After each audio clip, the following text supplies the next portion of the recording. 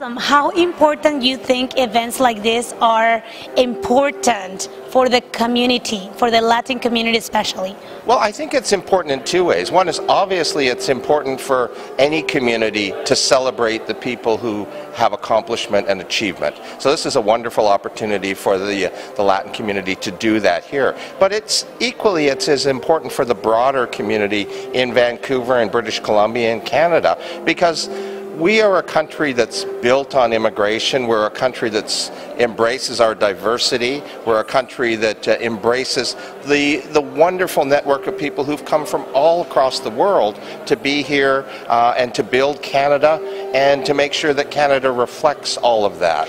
And so this is a chance to celebrate that by celebrating achievement here. So that makes it doubly special.